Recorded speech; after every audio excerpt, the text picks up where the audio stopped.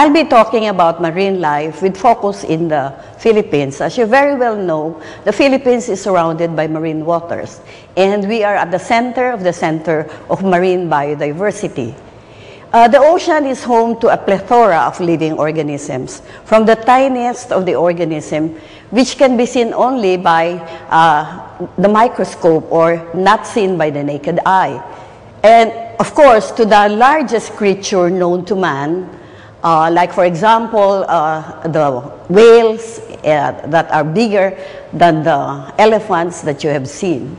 The coral reef, for example, harbors as much life as a rainforest, from the minutest organism to the biggest organisms. You might be familiar with Finding Nemo or Finding Dory, and these were films taken in the coral reef ecosystem. The ocean, in its vastness, represents the greatest extremes of temperature, light, and pressure. And these are encountered by the organisms, and therefore adaptation to these harsh environments create marine biodiversity, and therefore gives the potential for applications like drug discovery, environmental remediation, increasing seafood supply and safety, and developing new resources for industrial processes. One giant worm, for example, which is 1.5 meters long, was found in 1977. It was growing in the Pacific Ocean, about 2,600 meters below the surface. Bacteria symbiont was a good candidate for studies for medicine. The deep sea and organisms found in these deeper parts of the oceans can be potential sources of materials for the industry. For example, microbes adapted to the extreme environments can yield powerful tools for medical and other applications, like, for example, the ones that are being used for DNA polymerase have been taken from these deep inhabiting microbes. One fish you might be familiar with is a puffer fish, and it is producing tetrodotoxin. And this tetrodotoxin has been used for medical purposes. And it might be possible that it can be used for a specific mechanism of action that can be of medical significance. And therefore, I'd like to introduce to you a phenomenon which is very well known to most people as a red tide, but called technically as harmful algal blooms. And there are organisms that are causing these harmful algal blooms, and I'll be giving more examples that are commonly found in the Philippines. The organisms that we will be showing you are the organisms that we have collected from the Philippines, and we are culturing for the toxins that they produce and will be used for medical purposes in the long run. There are some invertebrates which are benthic, they call this, because they are present on the surfaces of other organisms like just corals, and they could be rich sources for biotechnology products. One very famous material that has been reported from the Philippines is the conotoxin that was found from the conus shells, and the U.S. Food and Drug Administration has recently approved the use of this conotoxin as a medical drug. Some soft coral contain a prostaglandin, and they can be used as anti-wrinkle creams. Fluorescence in many corals may provide novel biotech-like sources, and some of them are now being used in the medical profession. Some materials coming from seaweeds are used as anti-inflammatory and antiviral materials, and they are found in the tropical areas. The seaweeds are cultured in the Philippines. For example, several species are now being cultured from the wild materials that have been collected in the Philippines. Some of the microalgae can produce cadaic acid, for example, that can be, again, sources of medicine for some other purposes. Some nutritional requirements can be addressed by the algae, also from the marine habitat, because they produce the so-called PUFA or PUFA to the common man. The other uses of organisms coming from the marine habitat is the corals, for example, and they used as artificial moons already. Other industrial applications are those coming from jellyfish, like, for example, the fluorescent compounds from the jellyfish, novel glues from mussels. The mussels are not only edible, but they produce glues that can be used for industrial purposes. Natural products that can be effective as anti-cancers are also collected and identified from ascidians or sea squirts. Also, aquaculture techniques have been enhanced to produce more materials from other organisms like invertebrates and seaweeds, as I have pointed out earlier. And now let's talk about seaweed farming. I think many of you are familiar with seaweeds from the market, and they are eaten as salad. But seaweed farming, meaning those that are farmed already because of their high economic value, is being done almost in the entire Philippines and many tropical areas in Southeast Asia, also in South American countries, and even in Africa. Like, for example, the Capaphycus alvarezi, I'll be showing you the organism later, is being farmed worldwide, and I think the most economically important seaweed of today. They are found in ice creams as mixtures, binders for many materials, even for some of the beers that you need to take regularly, and some other pastries would need seaweed, for example. In the Philippines, many of these seaweeds are farmed in the Visayas and in Mindanao, as well as in many areas in Luzon. Now, the value has been increasing because of some problems relating to changes in climate that are affecting the seaweeds that are being farmed. And so therefore, seaweed farming was based on our organism collected from the Philippines, developed as a crop, and for many decades now, giving the industry and the fishermen and some families income which cannot be estimated at this point. It could be billions of dollars, in fact. Now, let's proceed with the so-called harmful algal blooms, which this time negatively affect the economy as pointed out earlier, but also will affect also the health, for example, if not managed well. I mentioned a while ago that marine life would give food security and food safety. In fact, the Filipinos would be, not permanently, are basically dependent on the sea for protein source, meaning the fish. And so therefore, this dependence on fish would be addressed more sustainably if we have fish from the marine environment as needed by the Filipinos. Now, for many years now, fish production in the Philippines, as well as in other countries around the world, are dependent in aquaculture, not from the natural harvest. So therefore, from capture fishery, we call it, there is less production, and from aquaculture, there is more production. But along with this increase in aquaculture are problems that are facing our marine seafood sources. And so therefore, one of the major problems of this seafood industry is the so-called red tide or harmful algal blooms. Now, maybe you have not seen this red tide, meaning as red as this in the Philippines, but I've seen them in many areas. This picture is from my friend, an Australian scientist, and you can see how red the ocean was during that phenomenon.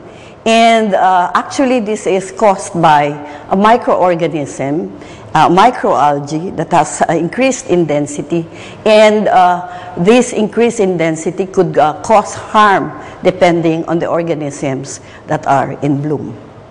There are many causes of red tides or harmful algal blooms. I'd like to mention some anthropogenic factors, like, for example, inputs from the land, like fertilizers, and even too much feeds being inputted into the water for the aquaculture of fish.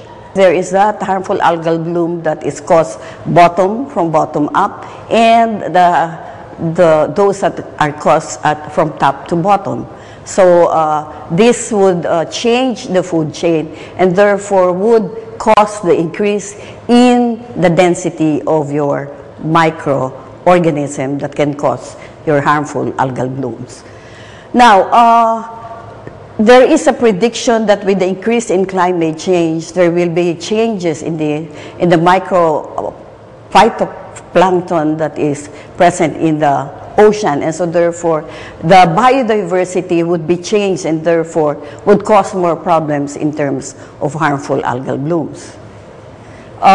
Even ships can carry harmful microorganisms or harmful phytoplankton from one area to the other. That's the reason why the International Maritime Organization has imposed a management scheme that would check this deballasting and ballasting of ships to avoid the transfer of these invasive organisms.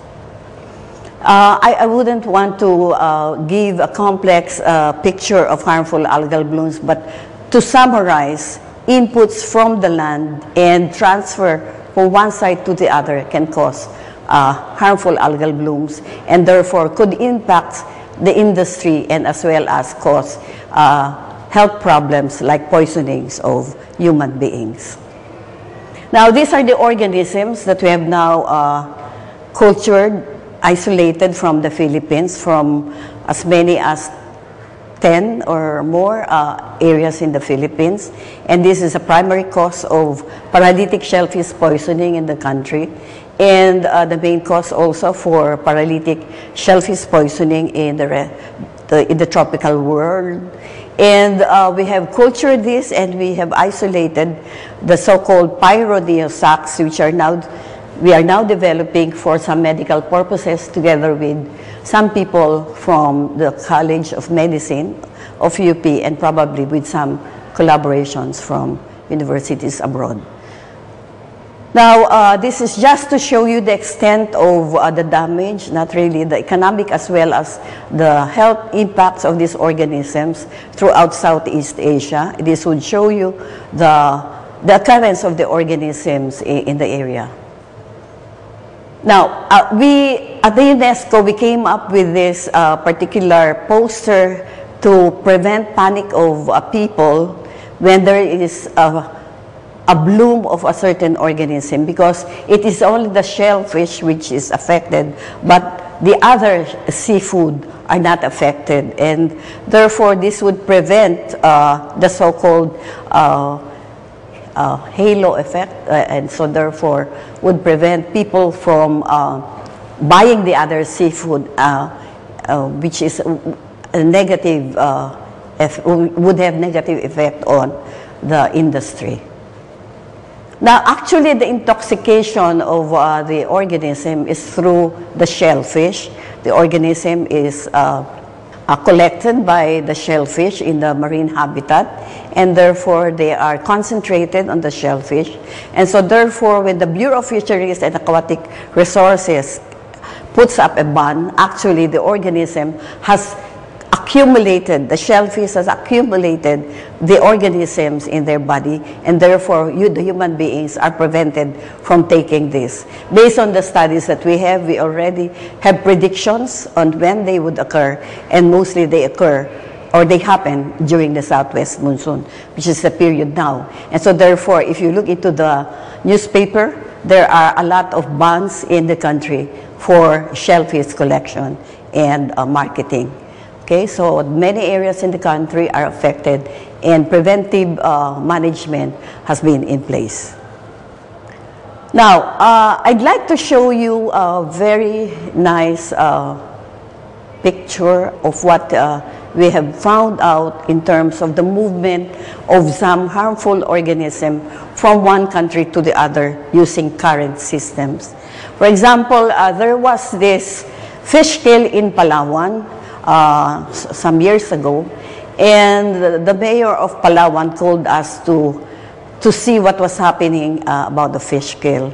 And this is another type of an organism that has proliferated, and it is the fish which is affected and not the shellfish. So the fish died when they consumed this particular organism. So the water was red, the blue waters of Palawan turned red, and so we went there to collect the materials, and this would show you the satellite images of how the red tide moved from the southern part of Palawan to the northern part of Palawan, but actually the red tide originated from Malaysia, which is the one nearer Palawan. Okay, so these are the images, and it would show you that the red tide moved from Malaysia, Sabah, going up to Palawan, and it involved several kilometers of water moving, following the current of the West Philippine Sea or the South China Sea to some, following the current system that time, moving from south to north and affecting the waters, meaning causing fish kill from that area to the other. So it was from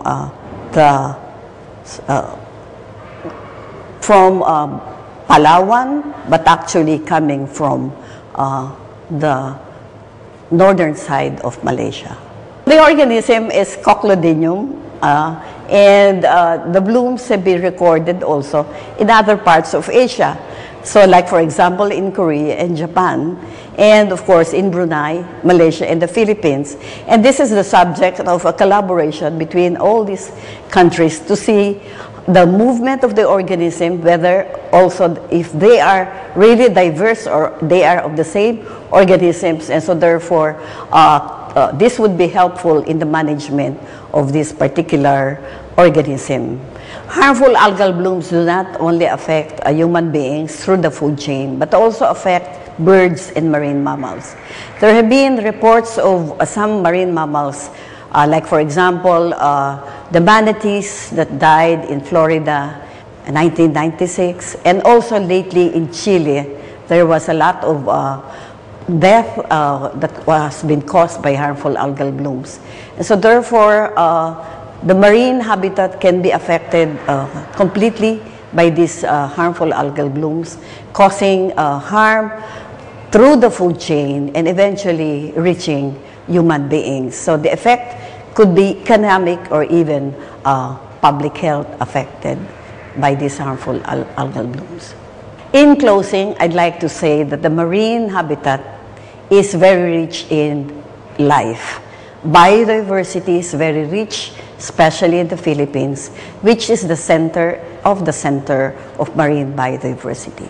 But there is a time for some problems. For example, when man would interfere with this biodiversity and cause negative impacts, and the most commonly recorded events of late, especially during the last decade, is the so-called harmful algal bloom, meaning affecting the lowest of the food chain and going through the food chain, going up and affecting human beings and other marine life as well. My message here is this: we should love our marine environment. It is the heaven of our marine life. And especially the Philippines, which is the center of marine biodiversity. It is our life, especially because the Philippines is made up of 70% water, meaning marine waters, and only 30% land.